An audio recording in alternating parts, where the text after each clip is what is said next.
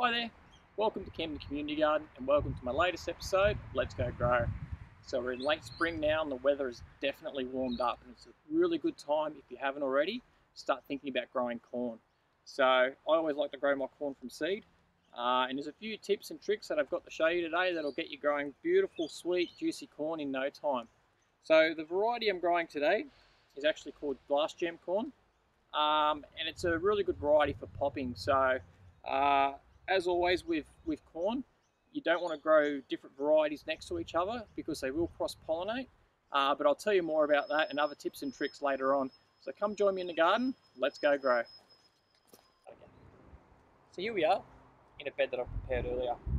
Now I cleared this bed around 3 weeks ago, and as soon as I cleared it, I dug in some well-aged cow manure and some compost, and I've just left it since then, and I've just watered it a few times. I've dug it over to remove any large clumps of soil and to aerate that soil so it's really nice and free draining. And now we're ready to plant.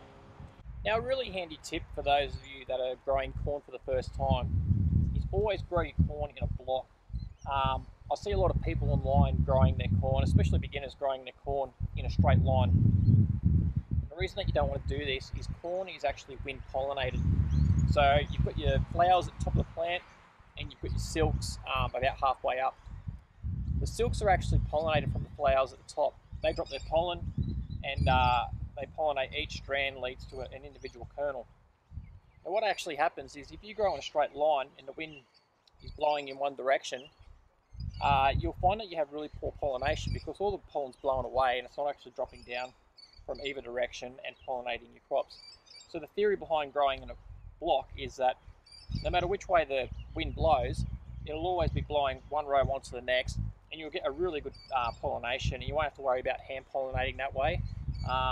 Some people like to hand pollinate. I don't have the time. I think it's a waste of time when it's just so easy to grow in a block.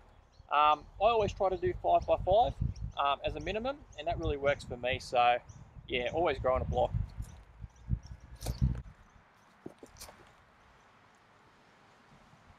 So when it comes to spacing, you want to space your rows at least 30 centimeters.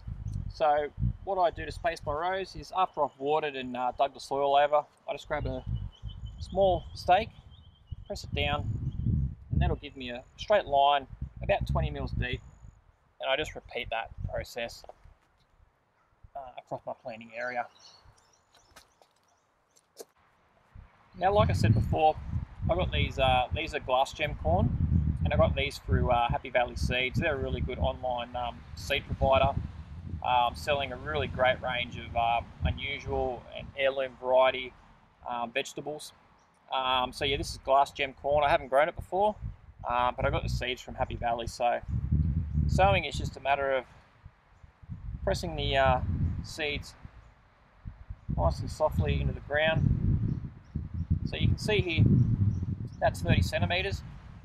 And I've got a gap of about 15 centimeters. I always oversow because I can always come through later on and thin them out. And the ones that you actually pull, if you need to thin them out, you can transplant them elsewhere. So yeah, that's how I always sow my corn.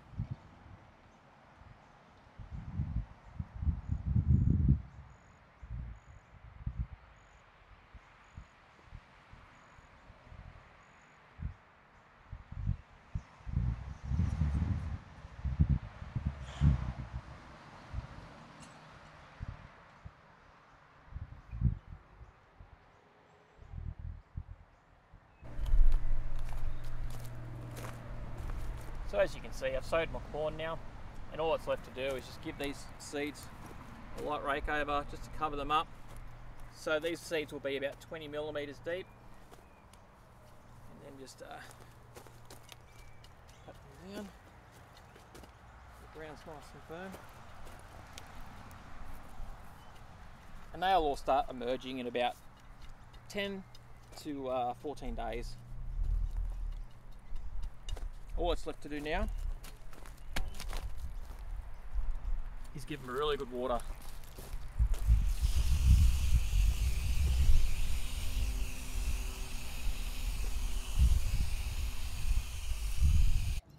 So thanks for joining me down here at Camden Community Garden today. Like I said, just a quick video on how easy it is to grow corn from seed. A few tips to remember: always plant in a block to improve that pollination rate, so you don't have issues with pollination. And if you are growing different varieties like I am, plant them in different areas, so don't plant them next to one another, because what will actually happen is they'll cross-pollinate, and your sweet corn won't be sweet and your popping corn won't pop. Dig in plenty of well-aged cow manure. Corn is basically a grass and it loves nitrogen, so dig that nitrogen in. I will update this crop throughout the growing season, so if you could like and subscribe to my channel, that would be fantastic. And in the meantime, let's go grow.